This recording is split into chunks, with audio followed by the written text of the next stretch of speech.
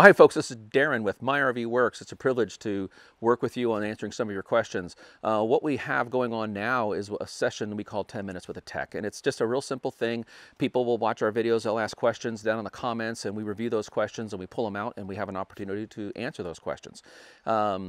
And so if you like this kind of a thing where we're going to cover all kinds of different topics on these Q&As, and so make sure you click the bell, subscribe, like, all those types of things, so when these come out, you're able to get that information right away. Maybe there's a piece of information in there that we share that might be what you need, or you might know a friend that needs this information. So without any further ado, let's jump right into some of these questions. Thanks for watching. So our next question is coming from Dan. Now he's in Oakville, Connecticut. So I want to say hi to you from our side to your side.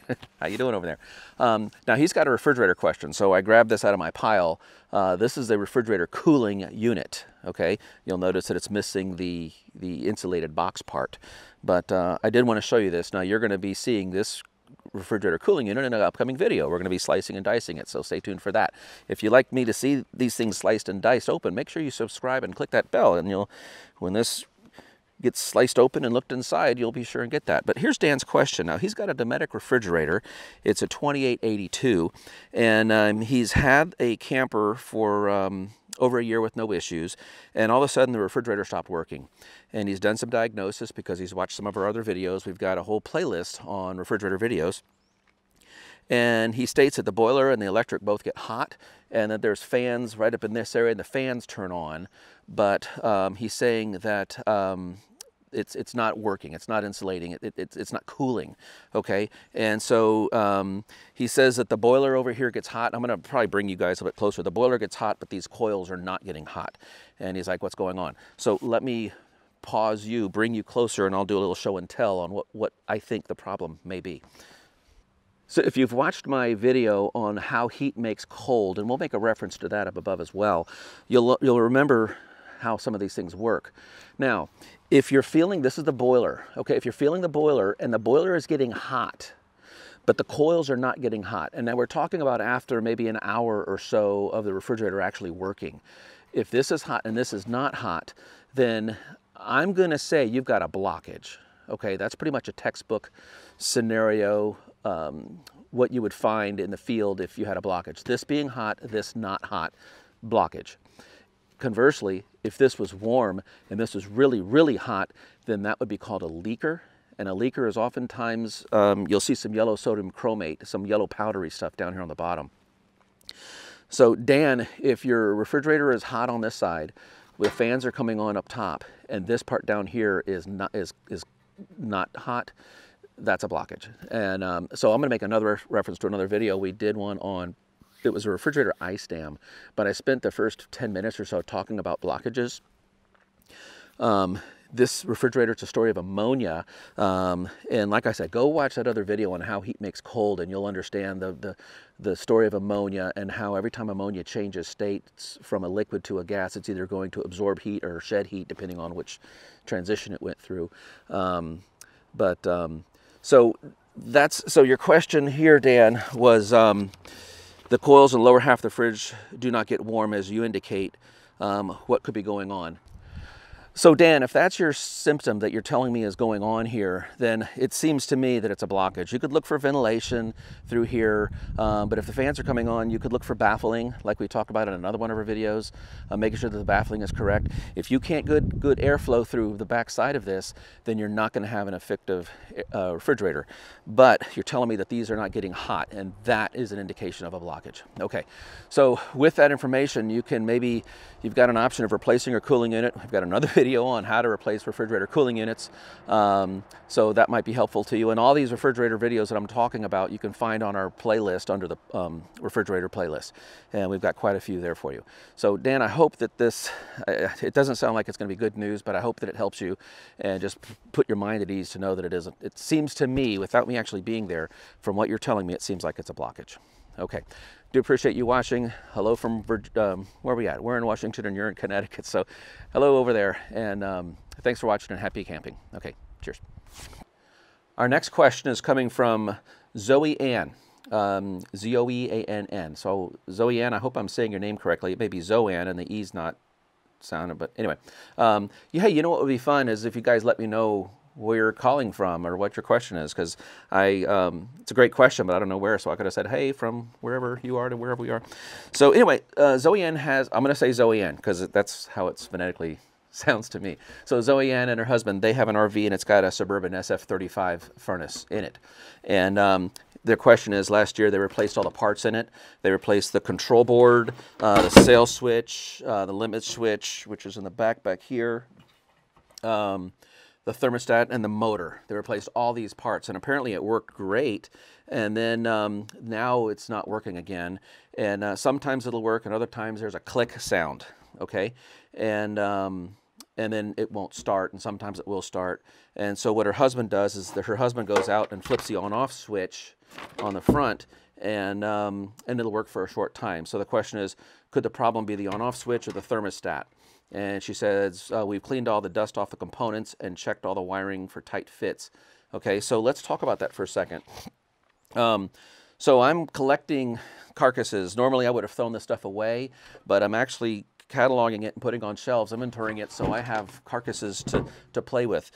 This one has a crack in the heat exchanger, so that rendered this totally obsolete. Where I want to go with on this one, you're hearing a click, ZoeAnn. So my question is, where is a click coming from? You could hear a click coming from your control board, right? You know what? Let me bring you guys closer, and you don't need to see me. Let me put the camera right here, and I'll point out some stuff that I want you to check out, ZoeAnn, okay? So bear with me. Okay, so I moved everybody up a little bit. Now, your click I was talking about, here's your control board. Okay, now this black thing right here is a relay, and what this, actually, the relay we're after is the one back here on your board. Is a click coming from this relay back here, because this relay back here is the one that turns your motor on and off, your blower motor on and off, okay? There could also be a click coming from deep inside on the bottom down here, which is going to be these two solenoids. So is a click coming from these two solenoids?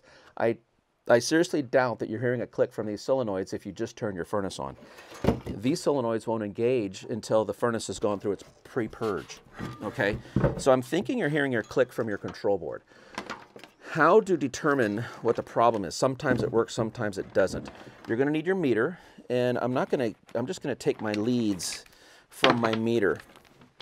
So when you travel abroad or you go to a different country, you may not speak their language, and so you walk around with a little translator book, and it helps you to figure out how to ask questions and things like that. So basically that's what the meter is. The meter is your translator. We're going to go into a different world here. I'm getting my prongs. We're going to go into a different world, and we need a translator to understand what this language is, okay? Now, I'm going to be doing a training course. I know I've been saying this, but now we're starting to get real serious about it. We're going to be doing a training course on meters and whatnot. So here's your translator. When your furnace clicks, I need you to test a couple points. So you're going to need a meter to translate what your furnace is telling you. If you understand the language, then you can understand what your furnace is telling you, and everybody can be happy. If you're hearing a click, you're going to, you said you replaced your motor. Now your motor is in here. It's got the black and the red wire. I want you to find the red wire coming out of your motor. The black wire of the motor should go to ground. I need you to make sure that that's in fact grounded, okay? And so you need to make sure that your motor is grounded. Now, nice and conveniently, they stick them all on the bottom here, but we need to make sure that your motor is in fact grounded, okay? Because you may have all your connections on the front correctly, but the motor not being grounded is open, okay? So what I want you to do, ZoeAnn, is find your red wire coming out of your motor and follow it, follow it, follow it, and when you get to your control board, it's going to be this red wire right here. Now on the back of your control board, you're going to have, I don't know if I'm politically correct or not, but you're going to have a fat prong and a skinny prong, okay? The fat prong is the one that goes to your blower motor, and the skinny prong is the one that's going to be your power coming in. They kind of do that to make it idiot-proof. There's no way to put the skinny prong on the fat terminal, if that makes sense, okay? So it kind of helps you be a little bit idiot-proof, and these are the ones I'm talking about. You've got a wide one and a skinny one. Technically correct, I could probably say, well, this one's 4 millimeter and this one's 3 millimeter, but I'm just going to say fat and skinny. And I know that we can all just go with that. Okay, so what I want you to do is you're going to unplug this red lead from the back of the board that says, what does that say, blower? Yeah, it says blower. Now you're going to need your meter, and what I want you to reference is any ground reference, which would be anything metal on your box. And then I want you to test the pin, the prong that your red wire was connected to. And what we're looking for is we need to verify that when this board tells that blower to start, that we're getting 12 volts on that pin. So your red lead, your meter's going to be in 12 volts DC. Your red lead is going to be on the larger of the two pins, and it's going to say blower, what is that, silk screened onto the control board. Your black lead, if you wanted to, you could grab this yellow wire is going to be ground, and then you can look to see if you're getting 12 volts at that point. Another thing you can do, because it seems to me that you turn it on or turn it off, you might be resetting the board, but I want to prove that this relay is in fact clicking. We know that it's clicking. We need to know that 12 volts is passing through it. So it'd be a really good idea to check it right there at that pin. Another thing you can try is you can get 12 volts directly to your motor. I like to carry around my little 12 volt tools here, and I'll take my little 12 volt battery pack, and we've got a little test lead set here that we make. I'll give you a link down below, and with this test lead kit right here, I've got all these little connectors that we can actually connect directly into different things and give power and check power and all these types of things. So I use this kit that I make and that now we sell. What I would need you to do is pierce into the black and the red wire here and make sure your motor works. Again, it very well could be that the black wire is not connected to ground back there, okay? Because you're getting a click, I'm going to say that this connection here is okay. It's getting the signal to start. How do we know that it's getting the signal to start? We know it's getting the signal to start because you're hearing a click. But it's either going to be, and if the fan won't start, then nothing will happen. The first thing that's supposed to happen here is the fan's supposed to start, and then it changes states on your sail switch right here. The board needs to see the sail switch open, and then when the fan blower starts, the sail switch closes, and the board is monitoring for that condition, okay? So for you, ZoeAnn, what I want you guys to check, you or your husband, I want you to verify that 12 volts is on this pin right here. Okay, when there is a call for heat, okay? Just check right on that pin right there.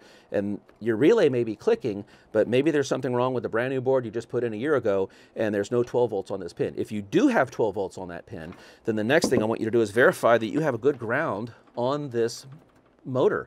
If you have a good ground on your motor and you have 12 volts here, then at that point, what I would call an in-place bench test, you need to take a known 12 good source and hit the red wire and the black wire plus and minus, give this motor 12 volts, see if the motor will start up like it's supposed to.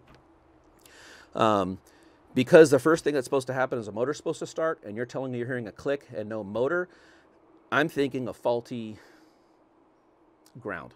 That just seems to be the first thing. If I was there, that might be one of the first things I would check. Another way you could check that is you could do a continuity check between the black wire feeding your motor and the ground case. You could do it that way too. But so anyway, let us know in the comments what you found. Thanks for watching, and we will continue collecting these carcasses, and we'll continue to make tools to help diagnose and troubleshoot stuff. And like I said, we'll make a link below for this because it's something I'm really proud of that we make. And if you're a technician, I cannot tell you how many times this has been a lifesaver with all these little connectors and things like that. So ZoeAnn and your husband, I don't know your husband's name and I don't know where you guys are, but hope that this helps and it keeps you guys warm, and happy camping.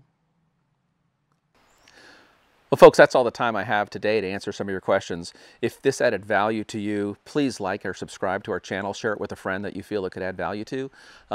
If you want to support us, we have a Patreon. You can throw some love our way. It does take an effort to put these together, and it just helps offset some of that time that we put into it and some of the equipment that we buy to make it a better production.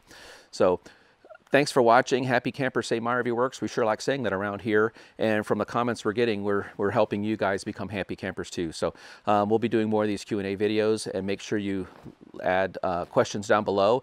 And as a fun little side, let us know where you're calling in from or whatever, and we'll give a shout out to those. It's kind of fun to hear where everybody's at. All over the world, really. It's kind of exciting. So this is Darren. On behalf of My RV Works, I want to thank you for your time. It's a privilege.